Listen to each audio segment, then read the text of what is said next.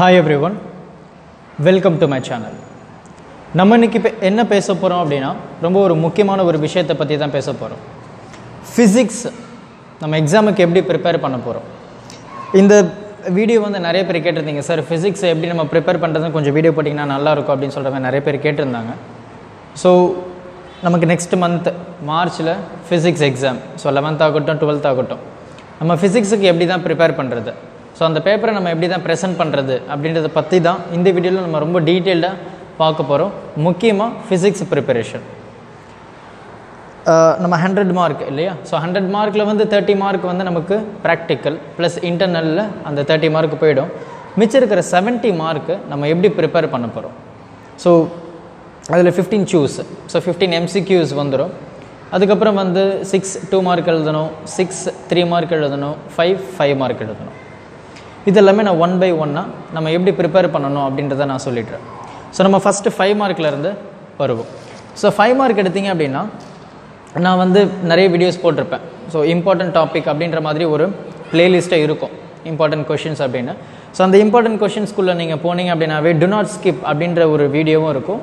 Important questions lesson wise எல்லா லெசன்லேயும் 11 லெசனில் இருக்கிற கொஷின்ஸு இம்பார்ட்டன்ட் கொஷின்ஸை நான் சொல்லியிருப்பேன் 5 மார்க்கில். பேஜ் நம்பரோடையும் சேர்த்து தான் சொல்லியிருப்பேன். ஸோ அதனால் உங்களுக்கு தேடுறதுக்கான வழி இருக்காது. விச் மீன்ஸ் டைரெக்டாகவே அந்த கொஷின் பேஜ் நம்பர் நீங்கள் டைரெக்டாக எடுத்துக்கலாம். ஸோ அந்த மாதிரி நான் மார்க் பண்ணியிருப்பேன். ஸோ அந்த இம்பார்ட்டன்ட் 5 மார்க்ஸை கம்பல்சரி படிங்க. அது படிக்கிறதுக்கு முன்னாடி டு நாட் ஸ்கிப் 5 மார்க் அப்படின்னு சொல்லிட்டு ஒரு சில கொஷின்ஸ் சொல்லியிருப்பேன். ஸோ ஆல்மோஸ்ட் ஒரு ஃபஸ்ட் வால்யூம் எடுத்திங்க அப்படின்னா வந்து ஒரு 15 கொஷின்ஸ் இருக்கும். அதேமாதிரி செகண்ட் வால்யூமில் ஒரு 15 கொஷின்ஸ் இருக்கும். ஸோ இந்த 15 கொஷின்ஸை கம்ப்ளீட்டாக தரவு பண்ணிவிட்டு அதுக்கப்புறம் ஃபர்தராக நெக்ஸ்ட் கொஷின் போங்க, சரியா. ஏன்னா நம்ம 70க்கு ஏம் பண்ணுறோம், 70 out of 70. ஸோ நம்ம எந்த ஒரு 5 மார்க்கும் நம்ம மேக்ஸிமம் ஸ்கிப் பண்ணாமல் இருக்கிறது நல்லது. ஸோ 5 மார்க் இந்த சென்ஸ் நமக்கு A or B, அதாவது எய்தர் சாய்ஸில் தான் வரும். ஸோ மேக்ஸிமம் 99% வந்து நம்ம ஒரு 5 மார்க் அட்டன் பண்ணுற மாதிரி வந்துடும். நான் சொன்ன அந்த இம்பார்ட்டன்ட் கொஷின்ஸ் படித்தாவே போதும், சரியா. ஸோ அதே மாதிரி 5 மார்க்கு சரி சார் 5 மார்க் எனக்கு 5 மார்க்கும் தெரிஞ்சிருச்சு, அதை நம்ம எப்படி ரெப்ரசன்ட் பண்ணணும் அப்படின்றது நமக்கு தெரியணும் இல்லையா.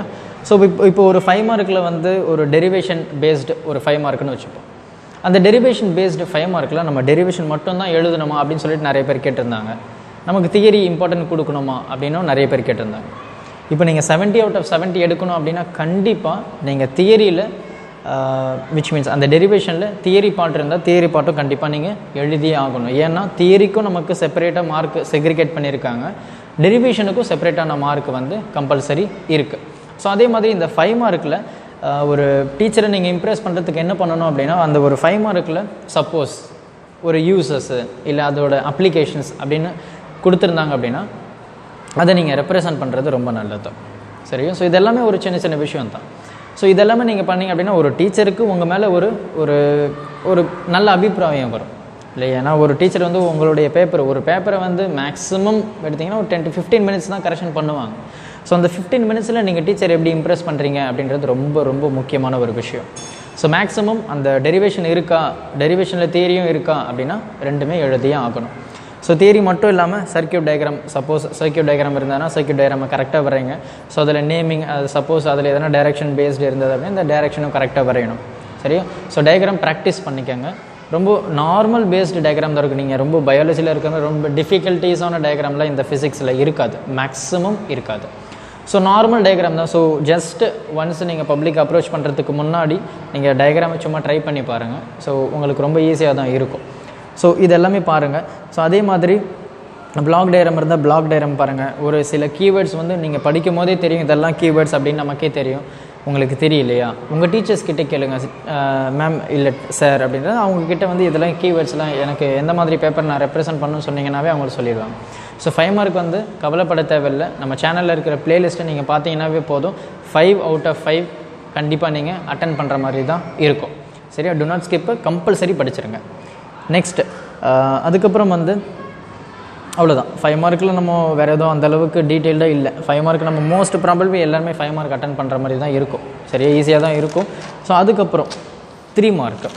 ஸோ இந்த 3 மார்க்கு நீங்கள் எடுத்தீங்க அப்படின்னா வந்து ரிப்பீட்டடாக நீங்கள் ரேண்டமாக நீங்கள் மந்த்லி டெஸ்ட்டு இல்லை மிட் டேர்ம் டெஸ்ட் ஆகட்டும், ஆஃப் இயர்லி ஆகட்டும், குவார்ட்டர்லி ஆகட்டும், ரிவிஷன் பேப்பர் ஆகட்டும், இல்லை மாடல் கொஷின் பேப்பர் ஆகட்டும், நீங்கள் எந்த கொஷின் பேப்பர் ரெஃபர் பண்ணாலுமே இந்த 3 மார்க்கில் ப்ராப்பர்ட்டிஸ் பேஸ்டு அப்படின்னு சொல்லிட்டு ஒரு கொஷின் கண்டிப்பாக கேட்பாங்க. ப்ராப்பர்ட்டிஸு, அதுக்கப்புறம் டிஸ்டிங்விஷு, அதே மாதிரி ஒரு சில 5 மார்க்லாம் இருக்கும். அந்த 5 மார்க்கில் டெரிவேஷன் மட்டுமே கேட்கறதுக்கான சான்சஸும் இருக்குது 3 மார்க்கில்.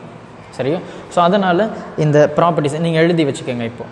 ஸோ 3 மார்க்கில் வந்து இந்த ப்ராப்பர்ட்டிஸ் பேஸ்டு, டிஸ்டிங்விஷு, அதுக்கப்புறம் டெரிவேஷனு, அப்ளிகேஷன்ஸு, யூசஸ்ஸு, இல்லைனா அந்த 10th லெசனில் இருக்கிற அந்த பிளாக் டயக்ராமு, ஸோ அந்த டிரான்ஸ்மிஷன் ரிசப்ஷன் இருக்கும் இல்லையா, ஸோ அந்த மாதிரி கொஷின்ஸும் வந்து 3 மார்க்கில் கேட்கறதுக்கான சான்சஸ் வந்து அதிகமாக இருக்குது. ஸோ மேக்ஸிமம் இது எல்லாமே கவர் பண்ணிக்கோங்க. ஸோ 5 மார்க்லேயும் சரி, ப்ராப்பர்ட்டிஸ் இப்போ எதனா ஒரு கொஷினுடைய எலக்ட்ரோமேக்னெட்டிக் வேவ்ஸ் ப்ராப்பர்ட்டிஸ்னு வச்சுப்போமே, அந்த ப்ராப்பர்ட்டிஸ் கேட்கும் சப்போஸ் அவங்க ஒரு 5 பாயிண்ட்ஸ் தான் எழுதணும் அப்படின்ற மாதிரி ஒரு கொஷின் வருது, ரைட் எனி 5 பாயிண்ட்ஸ் அப்படின்ற மாதிரி. ஸோ அப்போ அந்த மாதிரி நேரத்தில் நீங்கள் 5 பாயிண்ட்ஸ் மட்டும் எழுதுறது தப்பு. ஏன் சார் அப்படின்னா, ஒரு கொஷினில் ஒரு 5 பாயிண்ட்ஸ் மட்டும் கேட்குறாங்க அப்படின்னா அந்த 5 பாயிண்ட்ஸை தவிர்த்து எக்ஸ்ட்ரா நீங்கள் ஒரு பாயிண்ட் எழுதுனீங்க அப்படின்னா அது நமக்கு தான் நல்லது. ஏன் சார் எனக்கு எக்ஸ்ட்ரா டைம் போகுமே அப்படின்றதெல்லாம் இல்லை. ஏன்னா சப்போஸ் நீங்கள் அந்த ஒரு 5 பாயிண்ட் படிக்கிறீங்க, கரெக்டாக எக்ஸாக்டாக 5 பாயிண்ட் தான் படிக்கிறீங்க, அந்த 5 பாயிண்ட்டில் நீங்கள் ஒரு பாயிண்ட்டை மறந்துட்டீங்க, அப்போ அந்த நேரத்தில் என்ன பண்ணுவீங்க? சரி, இல்லை சார் நான் 5 பாயிண்ட்டுமே கரெக்டாக ஞாபகம் இருக்கேன், நான் எல்லாத்தையும் எழுதிட்டேன் சார். அப்போது அவங்க எதிர்பார்க்குற மாதிரி அந்த 5th பாயிண்ட்டு ஒரு கீவேர்டு இல்லை, அப்போது உங்களுக்கு மார்க் ரெடியூஸ் ஆகிறதுக்கான சான்சஸ் வந்து அதிகமாக இருக்குது. ஸோ பெட்டர் 5 பாயிண்ட்ஸ் இருக்கா, 6 பாயிண்ட் எழுதுங்க. ஏன்னா அந்த 5th பாயிண்டில் உங்களுக்கு மார்க் போச்சுனாலுமே 6th பாயிண்ட்டில் உங்களுக்கு மார்க்கு வந்து கெயின் ஆகிடும். ஸோ இந்த மாதிரி தான் நீங்கள் எல்லாமே நீங்கள் ரொம்ப ப்ராக்டிக்கலாக யோசிச்சு பார்த்தீங்கன்னா இது எல்லாமே பாசிபிலிட்டிஸ் தான். ஸோ 5 மார்க் ப்ராப்பர்ட்டிஸ் கேட்டாங்கன்னா இந்த மாதிரி பார்த்துக்கோங்க. அதே மாதிரி 3 மார்க்லேயும் ப்ராப்பர்ட்டிஸ் கேட்டாங்கன்னா இதை ஃபாலோ பண்ணுங்கள். அப்ளிகேஷன்ஸ், யூசஸ், ப்ராப்பர்ட்டிஸ், டிஸ்டிங்விஷு, ஸோ இது எல்லாமே டிஃப்ரென்ஸ் பிட்வீன்ஸ்லாம் இருக்கும் இல்லையா, ஸோ அந்த மாதிரி கொஷின்ஸ் தான் மோஸ்ட் 3 மார்க்கில் கேட்பாங்க. அதே மாதிரி டெரிவேஷன்ஸ் மட்டுமே 3 மார்க்கில் கேட்கறதுக்கான சான்சஸ் வந்து அதிகமாக இருக்குது. இது எல்லாமே தியரி பேஸ்டு. ஸோ அதுக்கப்புறம் பார்த்திங்க அப்படின்னா 2 மார்க்கு. சார் ப்ராப்ளமை பற்றி சொல்லலையே சார், தோணுதா? சொல்கிறேன், ரைட். ஸோ இப்போ 2 மார்க்கு. ஸோ 2 மார்க்கை நம்ம எப்படி ப்ரிப்பேர் பண்ணுறது? ஸோ 3 மார்க்கில் இருக்கிற மாதிரி நம்ம 2 மார்க்லேயும் பார்த்திங்க அப்படின்னா டெஃபினேஷன், கண்டிப்பாக டெஃபினேஷன் இல்லாத கொஷின் பேப்பரே இருக்காது. ஸோ டெஃபினேஷன் ஆகட்டும், ஸ்டேட்மெண்ட் ஆகட்டும், அப்ளிகேஷன்ஸ் ஆகட்டும், யூசஸ் ஆகட்டும், இது எல்லாமே வந்து 2 மார்க்கில் வந்து தியரி பேஸ்டு கொஷின்ஸாக வந்து கேட்பாங்க. ஸோ இது மட்டும் இல்லாமல் கான்செப்ஷுவல் கொஷின். ஸோ ஒரு கான்செப்ஷுவல் கொஷினும் கண்டிப்பாக 2 மார்க்லேயும் ஒரு கான்செப்ஷுவல் கொஷின் வரும், 3 மார்க்லேயும் ஒரு கான்செப்ஷுவல் கொஷின் வந்து வரும். ஸோ கான்செப்ஷுவல் கொஷின் வந்து நம்ம புக்கிலேயே வந்து மோர் டு நோ அப்படின்னு சொல்லி கொடுத்துருப்பாங்க. அந்த மோர் டு நோ நீங்கள் படிச்சிங்கன்னாவே போதும், 3 மார்க்கு இல்லை 2 மார்க்கு கான்செப்ஷுவல் கொஷின் வந்து நீங்கள் அட்டன் பண்ணுறதுக்கான சான்சஸ் வந்து நிறைய இருக்குது. அதே மாதிரி புக் பேக். ஸோ புக் பேக்கில் இருக்கிறதையும் நீங்கள் ஃபாலோ பண்ணிக்கோங்க, சரியா? ஸோ இது பண்ணிங்கன்னாவே போதும், 2 மார்க்கு 3 மார்க்கு தியரி சைடில் உங்களுக்கு எந்த ஒரு கவலையும் இருக்காது. இதில் முக்கியமான ஒரு விஷயம் உங்களுக்கு தெரியுமா? என்ன அப்படின்னா கவர்மெண்ட் சர்க்குலர். ஸோ கவர்மெண்ட் வந்து ஒரு சர்க்குலர் விட்டாங்க, எல்லா ஸ்கூலுக்குமே இது கம்பல்சரி சொல்லியிருப்பாங்க. ஜூன் இல்லை ஜூலையில் கண்டிப்பாக சொல்லியிருப்பாங்க. என்ன சொல்லியிருப்பாங்க அப்படின்னா 80% மட்டும்தான் புக் பேக்கு, மிச்சம் இருக்கிற 20% வந்து புக் இன்சைட் அப்படின்னு சொல்லிட்டு ஒரு கவர்மெண்ட்டை வந்து எல்லா ஸ்கூலுக்குமே ஒரு சர்க்குலர் விட்டாங்க, சரியா? ஸோ அதனால் இன்டீரியர் வந்து நம்ம கண்டிப்பாக படித்தே ஆகணும். ஸோ அப்போது 80% வந்து நமக்கு புக் பேக்கு, 20% வந்து நமக்கு புக் இன்சைட்லேருந்து கேட்பாங்க, அதாவது இன்டீரியர் கண்டென்ட்லேருந்து கேட்பாங்க, சரியா? ஸோ இப்போ நம்ம 5 மார்க் எப்படி ப்ரிப்பேர் பண்ணுறது அப்படின்றத நான் சொல்லிட்டேன். 3 மார்க்கு நான் சொன்னேன், 2 மார்க்கும் சொல்லிட்டேன். ஸோ இதுலேயும் ப்ராப்ளம் சொல்லலை இல்லையா, ப்ராப்ளம் நான் சொல்கிறேன், ரைட்? So next 1 mark. இந்த 1 மார்க்கு ரொம்ப ரொம்ப குரூஷியலான ஒரு விஷயம். ஸோ 1 மார்க்கு நமக்கு புக் பேக்லேருந்து எத்தனை 1 மார்க்கு சார் கேட்பாங்க அப்படின்னா 7 to 8 1 மார்க்கு தான் புக் பேக்லேருந்து கேட்பாங்க. ஸோ மேக்ஸிமமே 8 தான், சரியா? ஸோ அதுக்கு மேலே கேட்குறதுக்கான சான்சஸ் வந்து கண்டிப்பாக இருக்காது. ஸோ அப்போது இந்த 1 மார்க்கை நீங்கள் ப்ரிப்பேர் பண்ணுறதுக்கு என்ன பண்ணணும் அப்படின்னா ஃபஸ்ட்டு நீங்கள் புக் பேக்கை ப்ரிப்பேர் பண்ணிவிடுங்க. ஸோ புக் பேக்கை நீங்கள் ப்ரிப்பேர் பண்ணிட்டீங்கன்னாவே போதும்.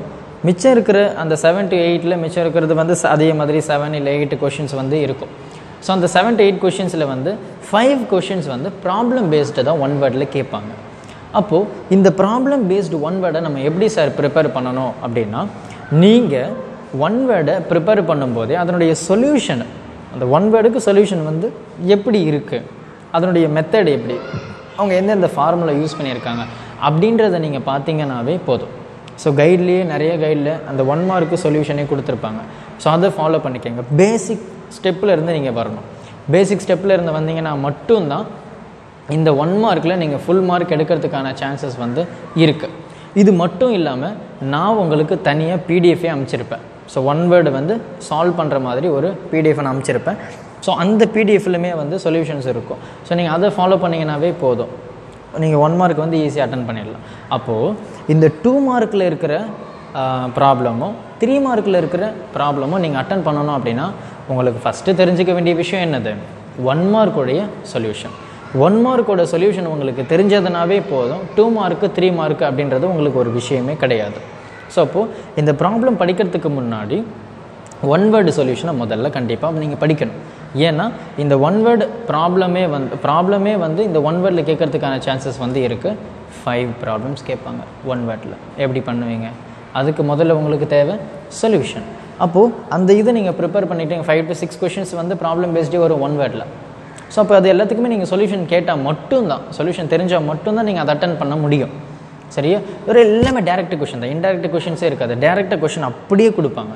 ஸோ அப்போது நீங்கள் இந்த 1 வேர்டு சொல்யூஷனை தயவு செஞ்சு நல்லா ப்ராப்பராக பார்த்துக்கோங்க.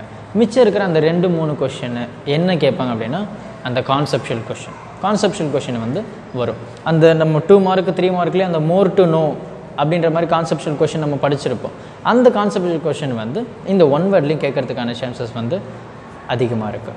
ஸோ அப்போது இந்த 5 மார்க் அதை 15 1 வேர்டில் 15 மார்க் எடுத்தாச்சு. எப்படி? நம்ம சொல்யூஷனோட படிக்கும்போது.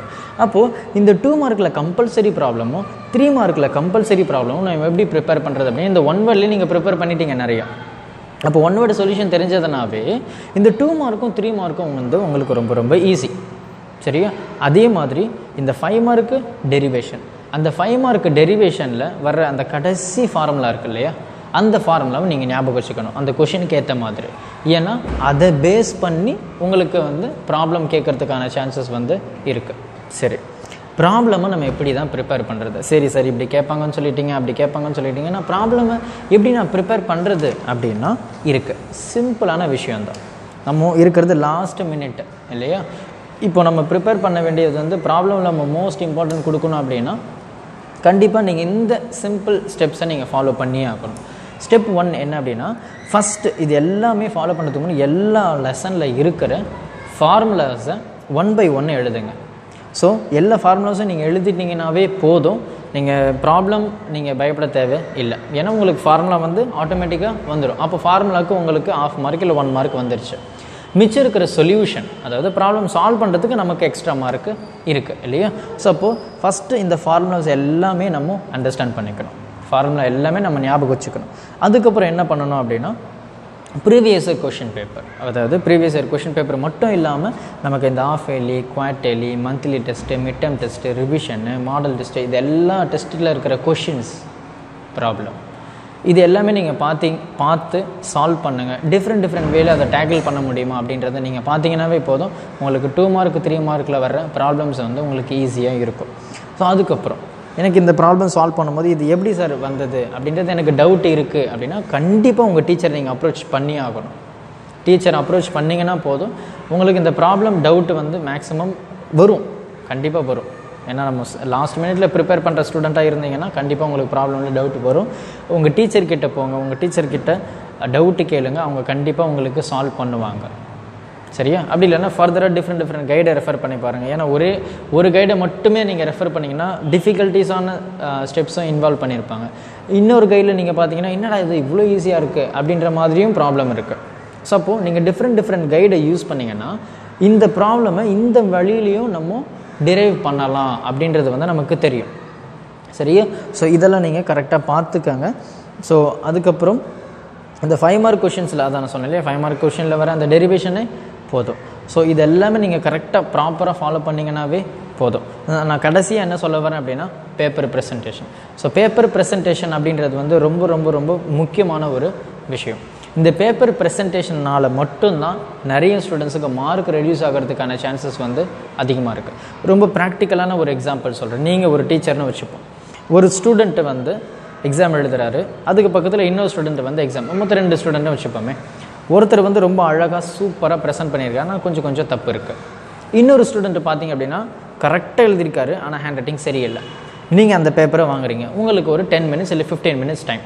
இந்த பேப்பரை நீங்கள் கரெக்ஷன் பண்ணி முடிக்கணும். என்ன பண்ணுவீங்க? அழகாக இருக்கிற ஆன்சர் ஷீட்டை டக்குன்னு டிக்கு போட்டு மார்க் போட்டு போயிட்டே இருப்பீங்க. அசிங்கமாக இருக்கிற ஹேண்ட் ரைட்டிங் விச் மீன்ஸ் அந்தளவுக்கு பேப்பர் ப்ரெசன்டேஷன் இல்லாத பேப்பரை நீங்கள் என்ன பண்ணுவீங்க, மார்க்கு கொஞ்சம் கொஞ்சமாக ரெடியூஸ் பண்ணிகிட்டே போவீங்க. ஸோ இதுதான் ப்ராக்டிக்கலாக ஜென்ரலாக ஒரு மென்டாலிட்டி இப்படி தான் இருக்கும். ஸோ அதனால் try to represent your paper neatly. பேப்பரை நீங்கள் அழகாக ரெப்ரசன்ட் பண்ணாவே போதும், உங்களுக்கு மார்க் வந்து ஈஸியாக வர்றதுக்கான சான்சஸ் வந்து இருக்குது. அதுக்காக நீங்கள் பேப்பர் ப்ரெசென்ட் பண்ணால் மட்டும்தான் மார்க் வருமா அப்படின்னா இல்லை, ஏன்னா உங்களுக்கே அது தெரியும், ஆன்சர் எழுதணும் இல்லையா. ஸோ அதனால் இது எல்லாமே கரெக்டாக ஃபாலோ பண்ணிக்கோங்க. ஸோ பேப்பர் ப்ரெசன்டேஷன் ரொம்ப ரொம்ப முக்கியம். 1 வேர்டு ப்ரிப்பரேஷன் இப்படி தான் நீங்கள் பண்ணியே ஆகணும். 2 மார்க் ப்ரிப்பரேஷன் இப்படி தான். 3 மார்க் நான் சொன்னபடி. 5 மார்க்கு மோஸ்ட் ப்ராபப்ளி எல்லாருமே அட்டன் பண்ணுற மாதிரி தான் இருக்கும். ஸோ பொறுமையாக பாருங்கள். இன்னமும் உங்களுக்கு ஈஸியாக மெத்தட் ஃபாலோ பண்ணணும் அப்படின்னா ஸ்டேட்மெண்ட் கொஷின்ஸை நீங்கள் செப்பரேட்டாக எழுதுங்க, டெஃபினிஷனை செப்பரேட்டாக எழுதுங்க, அப்ளிகேஷன்ஸை செப்பரேட்டாக எழுதி பாருங்கள், யூசஸ் செப்பரேட்டாக எழுதுங்க, டெரிவேஷன் செப்பரேட்டாக, இது எல்லாமே செப்பரேட்டாக வச்சிங்கன்னா லாஸ்ட் மினிட்ல உங்களுக்கு கோ த்ரூ பண்ணுறதுக்கு ரொம்ப ஈஸியாக இருக்கும். சரி, ஸோ புரியும்னு நினைக்கிறேன். இந்த வீடியோ உங்களுக்கு ரொம்ப யூஸ்ஃபுல்லாக இருக்கும் அப்படின்னு நான் நம்புகிறேன். உங்கள் ஃப்ரெண்ட்ஸுக்கு ஷேர் பண்ணுங்கள். Thank you. Help others with a smile.